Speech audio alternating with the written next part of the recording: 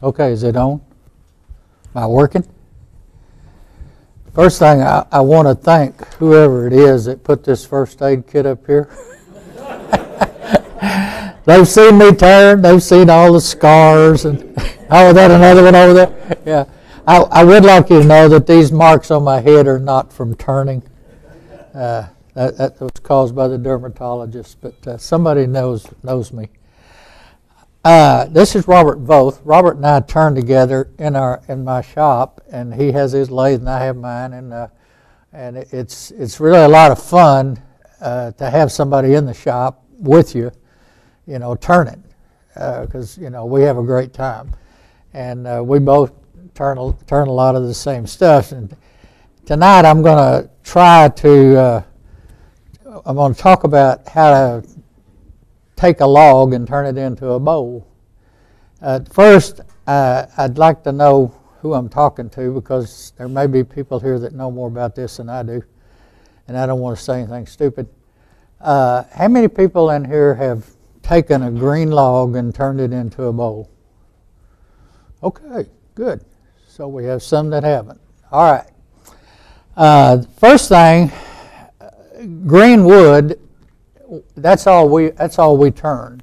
Basically, we may turn a little bit of dry wood, but it's in the process of making a finial or a Christmas ornament or something that we don't want to move. But for the most part, even things like that we turn, we turn it out of wood that we have harvested and turned it down into square blanks and let it dry ourselves, but it's still got a lot of moisture in it. So mostly we're working with wood that has a lot of moisture content in it. And one of the keys to turning green wood is knowing what you're turning and knowing a little bit about the properties of wood. And when I first started turning green wood, I really had a lot of trouble with the way the wood would dry and where I was taking it out of the log. So I bought a book to try to learn a little bit about trees and how to identify trees, and a book about turning green wood. And there is a book on a turning book that's called Turning Green Wood, and it's probably one of the best books that I've ever read about turning green wood. It talks about the properties of the wood, the sales of the wood, and it talks about if you take wood if you have a log and you take a bowl out of the top of the log, it'll tell you which way it's going to change shape. If you take it out of the bottom, it'll tell you which way it's going to change shape. Now you say, well, I didn't know a log had a top and a bottom because they're all round. Well, they really don't, but what we're talking about is the shape of the rings. You've got rings going this way and you've got rings going this way. And if you take a bowl out of the bottom of the log, then the top of the bowl, the rings are going to go around the bowl this way. And if you take it from the top, they're going to go the other way. But if you take it out of the middle, that's the wood that's not going to move very much because those rings are very short on the sides. But those are things that you can learn in books.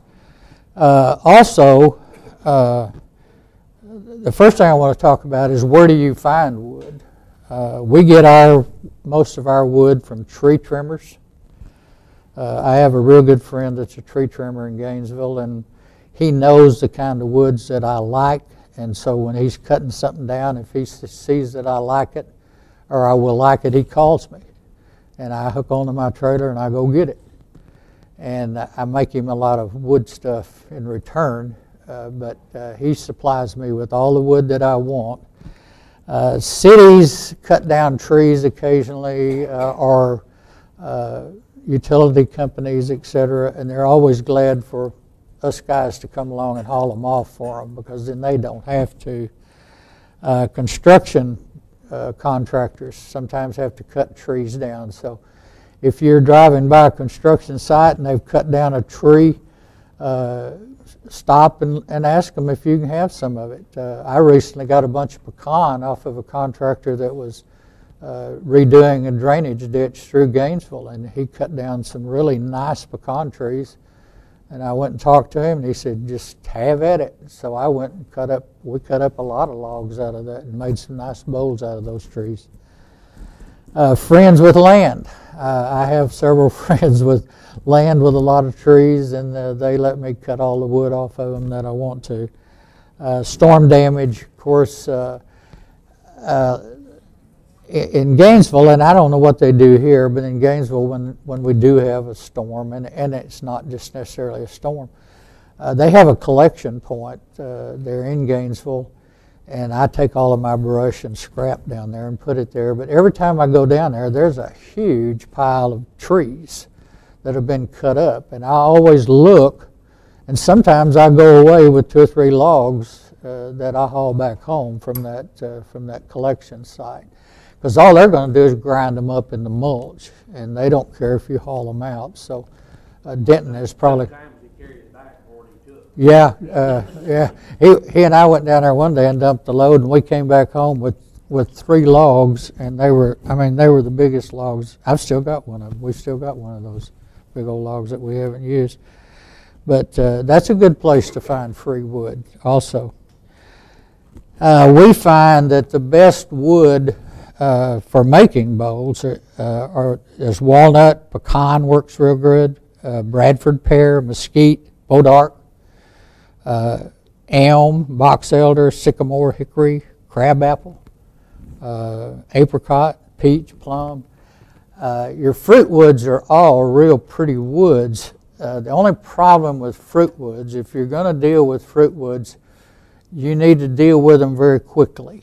Because fruit woods have a tendency not to want to stay in one piece very long.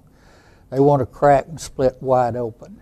And so if you're going to take a piece of fruit wood, you need to take it to your shop, cut it into a bowl blank, rough it down, put it in the alcohol or how you're going to dry it, and get it dried as quickly as you can to keep it from cracking. Otherwise, you'll lose it. I've lost some really nice apricot by letting it sit on the shelf too long. Now, as I go along, if you have a question, you just stop me and ask, okay? First thing, identifying trees, and it's sometimes difficult if somebody calls you and says, hey, I've got a tree out here that I think you'd like. You need to know what that tree is, and there are several books. I have this one that I use. You can identify trees in the summertime by the leaves. You can identify them by bark. You can identify them by whatever fruit they might produce. This is another book that I use to identify trees. I get it wrong every now and then. Pardon? Which one? This one? Yeah. Okay. This one I bought at a half-price bookstore. It's probably one of the best ones I've ever had on identifying trees.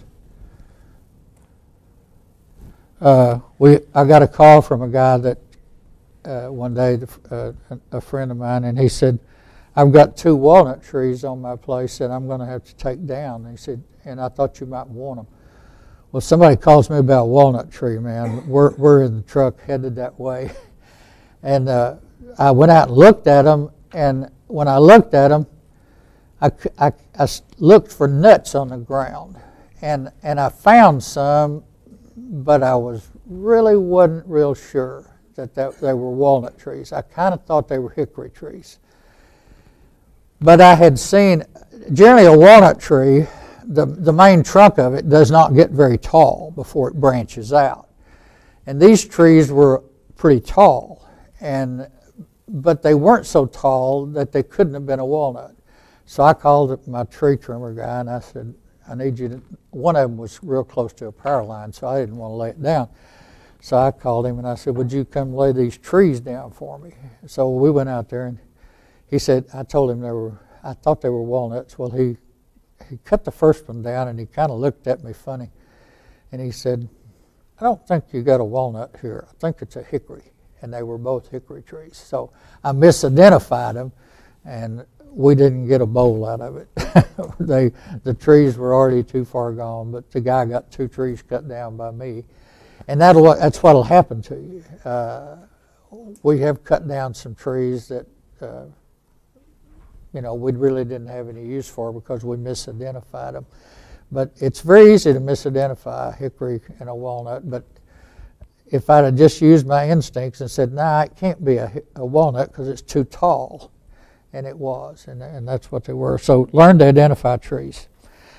When you're out cutting, if you're going to cut a log to make a bowl out of, and I'm not going to talk too much about size because you can cut as big a log as you want to cut to make as big a bowl as you want to make. But when you're cutting the length of the bowl of the log, cut it about 4 inches, 4 to 6 inches longer than the diameter of the log itself. So if you're looking at a log that's 12, 14 inches in diameter, then cut the length of your log 4 to 6 inches longer than that.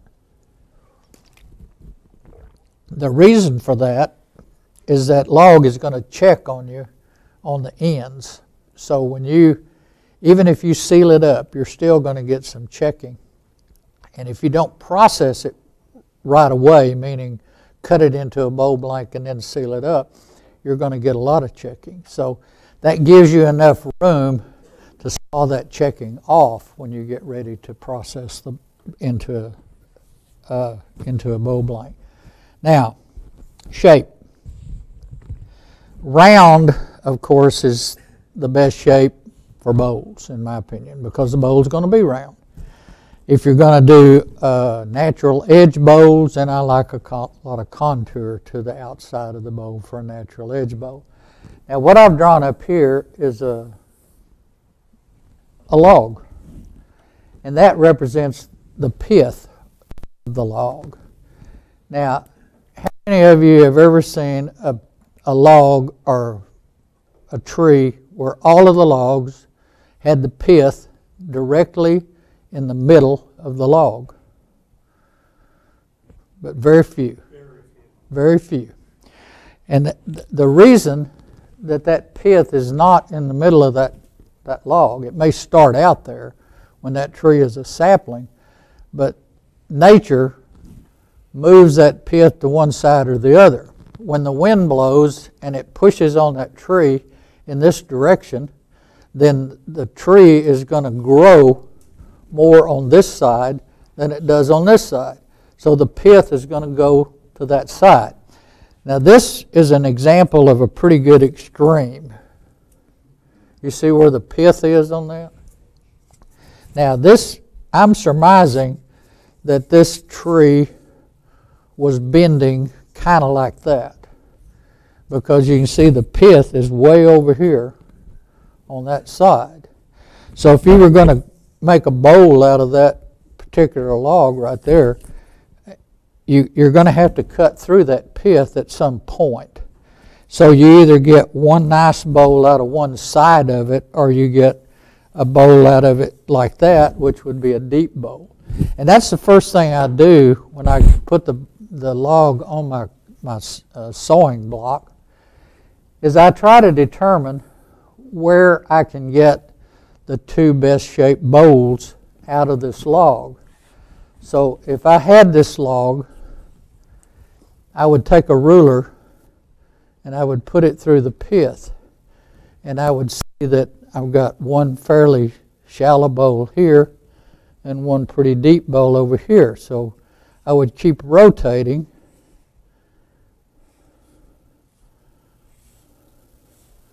until I found a direction, which would be right there, and I've got 2 fairly equal size bowls. So I would mark my log. Now this, what I'm telling you is the way I do it. It's not necessarily, there are other ways, but this is the way I do it. I will first put a line through that. Now my bandsaw has a 6-inch throat on it, so that's the deepest I can cut, but I don't like to cut 6 inches. I like to cut about 5 1/2 if I'm going to make a deep bow. So then I'll take this rule and I'll mark up here 5 inches. And I'll mark down here 5 inches. And then I draw 2 more lines. Now this is on the face of I'm looking at the face of the log. So now I've got well, I didn't get that very straight, did I? So now I've got a bow blank here and a bow blank here. And I rotate the log then and set it on my log that I use for cutting. And as I cut that line right there on the side with the chainsaw. I cut that side, and then I straight through the middle. So now I've got 2 blanks left of that width. And they would look similar to this, except they would have a flat side on it. So that gives me 2 halves of a log that I can now take into my shop and the circle of the size of the blank that I want, and then I put it on my bandsaw and saw it out. Now that's how we do the regular bows. Now if I'm going to do a natural edge bow, you can hold it up. All we do is cut the log straight through the center. And we use a log that if we want to keep the bark on the natural edge, then we use a log that the bark is secure on it. And then we take it, this is going to be a small natural edge bow, we take it into the shop, and I have a little router bit, the drill press, and we create a flat spot for the chuck, because we're going to chuck that with a screw chuck. And then I mark it, I've marked my circle on it already, and then I'll take it to the bandsaw and saw that out. So now we have a blank that this is going to be the top of the bow, and this is going to be the bottom of the bow down here. Okay? Do you understand how we cut a natural edge blank? Okay, this is another log, and again I'll show you, this is what I was demonstrating up here. This is a small log, and you can see the pith is off to one side. So I measured and got 2 pretty equal bow blanks, or would get 2 pretty equal bow blanks out of that. Okay, now and remember now we're still working with green wood. The pith all the way out. Pardon? Did you ever cut 2 sections through the middle to cut the pith all the way out? I have done that. On these huge logs, if I have a log that's really humongous, and I've got one that's probably, what's the diameter of that log? Yes, if I have that, yes I will. And we had, and that's another thing you can do. If you have a great big log, unless you've got a horrendous bandsaw, and nobody's going to turn a bow that's more than 4 1/2 to 5 inches deep anyway. So you don't really need a really deep blank for a bow. So if you've got a log that's really, really big, like he's talking about, then I would cut, let's say that this log is huge. I would slice these sides. I would measure from this side in 5 inches, and that gives me a 5-inch blank here. I would measure from this side in 5 inches, and I might have 5 inches left in here. Okay, I'll slice that. I'll slice these off first, then I'll slice that. And now I've got 2 bow blanks here, plus I've got a big slab of wood out of the middle. And if that is deep enough, which most of the time it will be, then you can cut the pith right out of it, and you've got nice bow blanks on both sides. And these bow blanks will not move very much because they're right out of the middle of the log. Yeah, that's the best. In fact, it's the best wood in the log. Question? How big a chainsaw are you using? What does it take to do this? I have 18. 18 inch? Yes. I had a 20 and it cratered. 20s at the outer edge. What you want is a bar long enough that when you're slicing the log, you can do it in one cut, rather than having to cut this end and then go around and cut it from the other end. So the 18 works real good for me. I'm not familiar with chainsaw. How big a curve does a chainsaw cut? Does it just cut a lot of the wood out? No, about the thickness of your finger is all. Once we have got the bow blank and we've determined our shape, of course, you can, if you're wearing a pacemaker, you're not going to be able to run a chainsaw. But you can run an electric chainsaw. And they do make electric chainsaws, and they make them in 18s. I've got a 16 in an electric. And if I've got to do chainsawing inside my shop, then I use my electric chainsaw because I don't want all that smoke inside the shop. So you can do it with an electric chainsaw. They've got plenty of power to do what we're talking about. It won't do it quite as fast, but it will do it. So if you're going to do green wood, you're going to have to have something to cut it with. What does the chainsaw have to do with pacemaker? They tell me that there's something in that pacemaker that the magnetism of the flywheel, because you got two magnets in the flywheel of any kind of a little motor like that it'll mess up the pacemaker. So they don't advise people that wear them to run any kind of stuff like that. Okay. We talked about flattening the sides.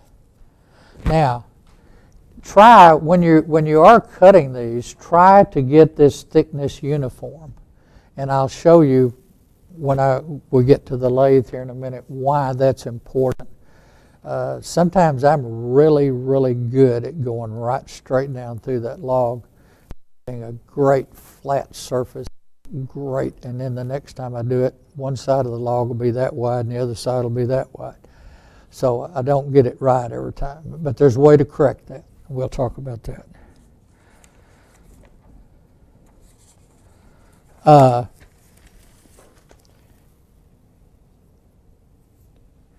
When we get ready to saw the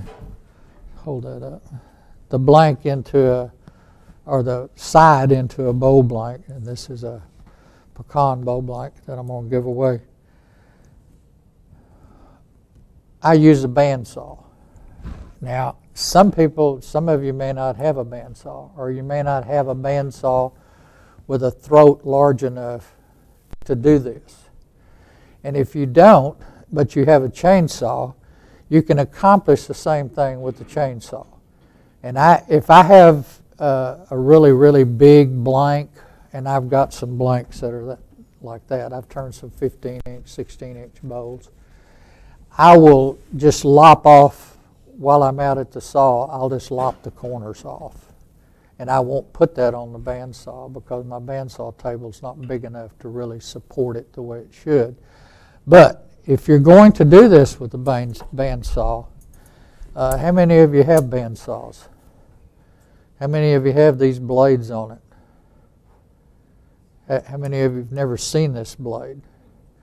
This is a blade that I didn't even know existed, and I was grappling with store-bought blades, with trying to cut blow blanks, and I kept getting them jammed up, et cetera, and somebody told me about this, and I bought it from Timberwolf, and it's a 1/2-inch blade, 3 teeth per inch, and I'm going to pass it around. And it's a hook blade, and the blade has a curve to it. When it comes down, it's curved like that. And what happens is when it cuts, the sawdust goes up in here and is drug right through the log by the tooth. So you do not have any sawdust buildup with these blades. And I can cut that blank, and it's like putting a knife through a piece of butter with that blade. And if you're going to saw thick blanks with a bandsaw, then you need to get a blade like this. And there are other places that have this same kind of a blade, but this is the only place that I've found that has it where the blade is hooked. The others have more or less of a straight blade, and they may work just as well, I don't know. But this hook blade works extremely well, and they're available right there. And they don't cost any more than what you would pay at Woodcraft or otherwise. All they got to remember is the length of the blade, because them people, if they tell them you want a woodturner's blade, They make them. that's it. Yeah. You say woodturner's blade, they know what you want. They just call them, give them the length of blade you want. They make the blade. They don't have them in stock. They just make it and ship it to you. My first time, I said 20 minutes on the phone with them. I looked at the catalog, told them what I wanted, and she said, "What do you want it for?" And she said, "You don't want that blade. You want this blade." Yeah. And we sat there. So if you're not sure, they'll be more happy to help you, and they worked me through and got me the right blade. So I can't say enough about the rule. That's a fantastic blade. Once in a while, they give you an offer, you buy 3, they'll send you 4. Yeah. I'll tell you something else about that blade. You do not want to get your finger in front of it. But I guarantee you that blade will take a finger off before you can jerk it back. So if you do get a blade like that, you be extremely careful and do not ever get your hand in front of that blade when you're pushing that block through it, because it'll cut it off in a heartbeat. I mean, that's a...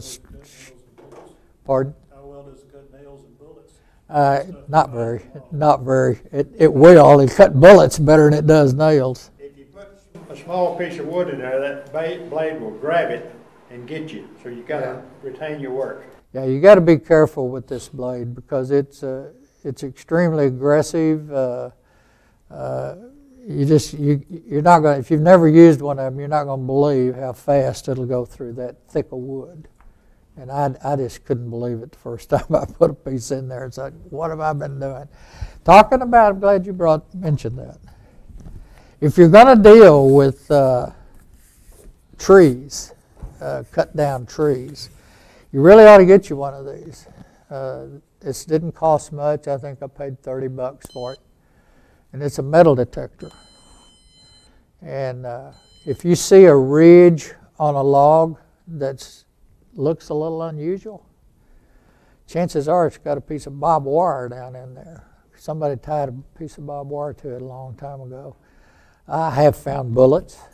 I have found nails. If you cut into a log, and if you're looking at your shavings as they're coming out, and all of a sudden those shavings turn from brown to a dark blue, shut that chainsaw off right then, because you got metal in that log, and it'll turn that wood a dark blue color on it, and I don't know why, but it does. Friction. Huh? Heat friction. I don't know what makes it turn the wood blue, but it sure will. But if you see those shavings change color on you, and they shouldn't be that color, then you stop and you get your deal out. I had a tree in my front yard, and it died. And a friend of mine had bought a brand new chainsaw, and I was telling him I was going to cut this up, and he said, "Let me come out there and try my new chainsaw on that tree." Well, he cut a piece of it, and I said, "Man, that's a good chainsaw. Let me try that." So I zipped down into that thing and whap. I mean, it literally stripped the teeth off of the chain. And I still don't know what it was. We never did find it. It was down inside. I cut down that deep into that tree before I hit it. But it literally ripped the teeth off of that chainsaw. And A while back, I suppose It did what? So when I found it, it was a square type. Oh, a square nail? Square nail. I tried. It tore off several teeth off my chain. Yeah. I was going to cut it. I said, well, I'm going to cut down here. We put another chain on it. This was what he went home after this. He said, he put a brand new chain back on it. And I said, well, let me cut it off down here and we'll see what it is. And I hit it again. And I ruined 2 brand new chains. I mean, just that quick. He said, maybe we better leave it alone. So this is pretty important. Okay.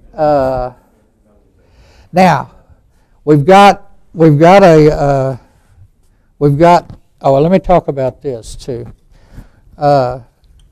Whenever you're chainsawing these flat surfaces that I'm talking about, I draw my circles on the center side of the deal, and I put it on the bandsaw table like that.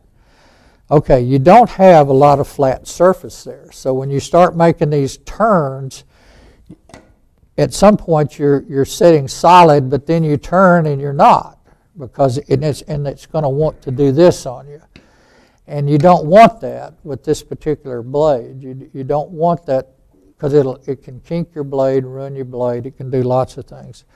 So what I do is I put little shims, and these are nailed on the very ends out here outside the path of the saw. And when I put them, now when I put that down, I've got something for it to sit on. And especially if I'm doing little pieces. The big pieces are not as bad, but the little pieces like this, you need to shim those in some way to keep that from jerking from one side, because that blade will jerk it like that and it'll kink your deal. So that's just 2 little shims you can stick on the bottom of them to make it a little safer to cut.